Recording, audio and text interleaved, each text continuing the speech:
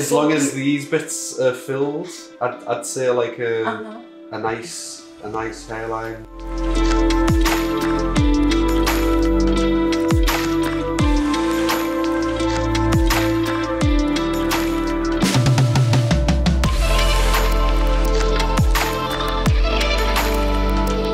So my name's Matthew. I come from the northeast of England, in Middlesbrough. So I started looking for different hair transplant clinics in the UK, but I realised that they were quite expensive.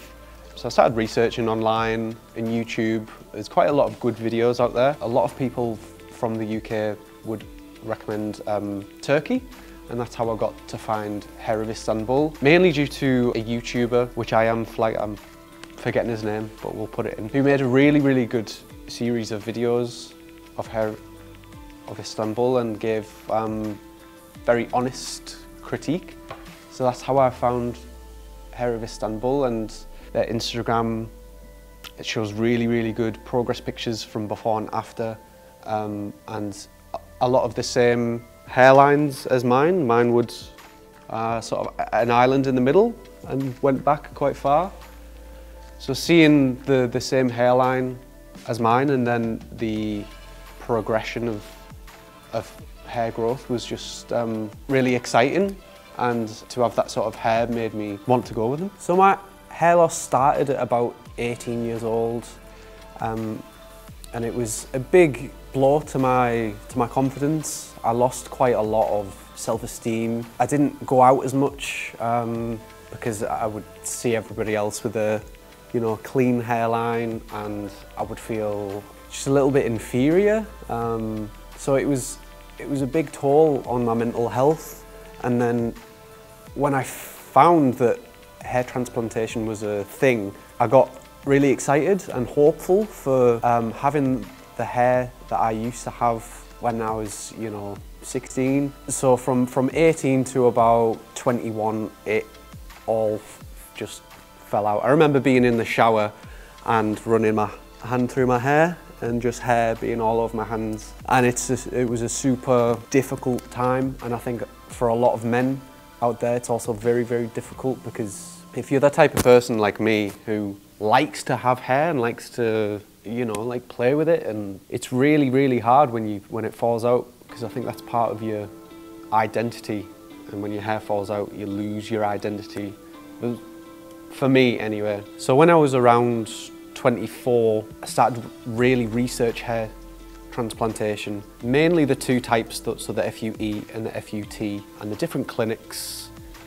And London was just way too expensive, and found that it's way cheaper to go to Turkey, hotel included, and if all those things are just in a nice, neat package, for someone like me, it makes it a lot easier and a lot less panic-inducing when things are laid out for you quite clearly. So when I researched and I found a community of people who had gone through it, a lot on YouTube and a lot on Reddit, to realise it was quite a common thing, I just bit the bullet, and I thought, why not? Why, spend my time looking at everybody else, wishing that I could have a hairline like them, when I can, and it is actually possible. And that brings us up to today, 26.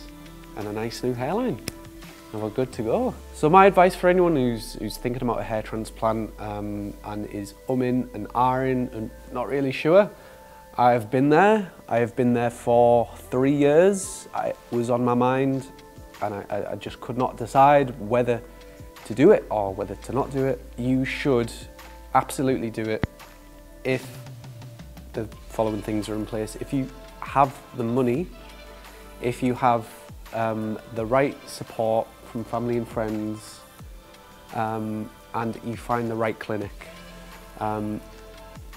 You can look on Instagram and you'll see fantastic photos, transformation before and after, but it doesn't necessarily tell you the aftercare and the hospitality.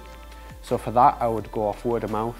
You can rely on word of mouth more than reviews online. That's why YouTube is so good, because that's somebody's opinion.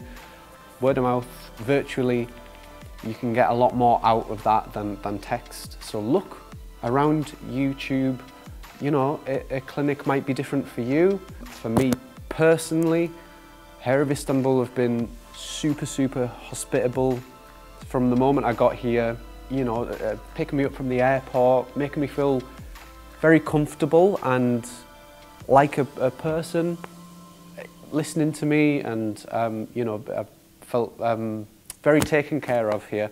So find a clinic that's right for you. And in my own head about this, if you think that you're not worth it, you definitely are, right?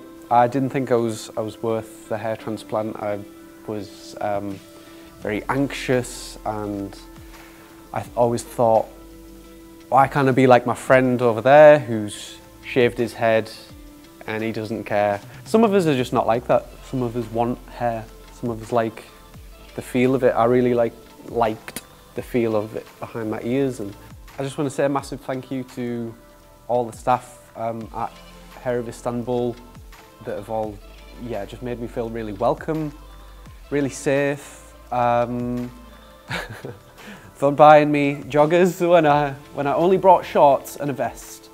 If you come into Istanbul, do bring both. Yeah, just a massive thank you. I'm super happy. I'm really happy that I bit the bullet and overcame the anxiety. It's a big decision. No one's denying that. It's you know, a big call. It's not something to be you know, thought of like that. For me, it was a very long decision, like I say, around 3 years of researching and talking to people. But yes, a massive thank you, and I'll see you in 1 year when I've got a nice, lovely head of hair and 3 girlfriends.